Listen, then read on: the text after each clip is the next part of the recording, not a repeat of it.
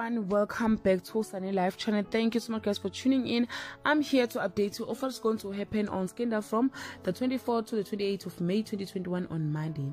Lindiwe is plagued by terrible fears for the future and Mlungisi takes a massive risk in order to save his family situation. Puluko seeks answers and guidance from beyond this world.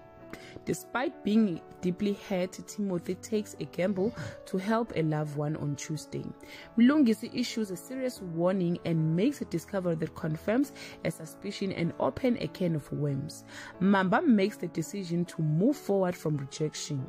Gloria and Timothy get crushed course in chaos management on Wednesday. Lindiwe extracts a promise but learns that nothing stays hidden forever. It doesn't rain for Duma but pause. The truth set Timothy free on Thursday. Revelation of secret defeats Mlungisi, but it's not the worst discovery he makes. Simo arrives at a far-reaching decision about his future. Tibalo seems set to return to an old stomping ground on Friday.